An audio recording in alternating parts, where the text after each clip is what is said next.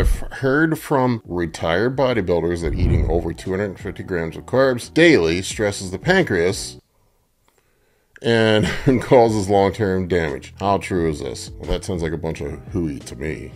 I don't know where the fuck people get this shit from, to be honest with you. Here's the thing. Diabetes is a result of insulin resistance. The more insulin resistant that you are, the more insulin your body makes, and eventually your insulin production naturally can't keep up with the amount of insulin resistance that your body has, so it just keeps making more and more and more, and then you have pancreatic burnout. But that's long-term. It's more likely that these bros were just hammering food, eating like shit, and taking a shit ton of GH, which increased insulin resistance and then long-term made themselves diabetics. But people look for simple answers to complex problems, and it's easy to blame the carbohydrates for the problem. With that said, yes, there is potential risk the more food that you eat, but I don't think 250 grams of carbohydrates is going to do it. That's 1,000 calories. It's like 3 slices of pizza.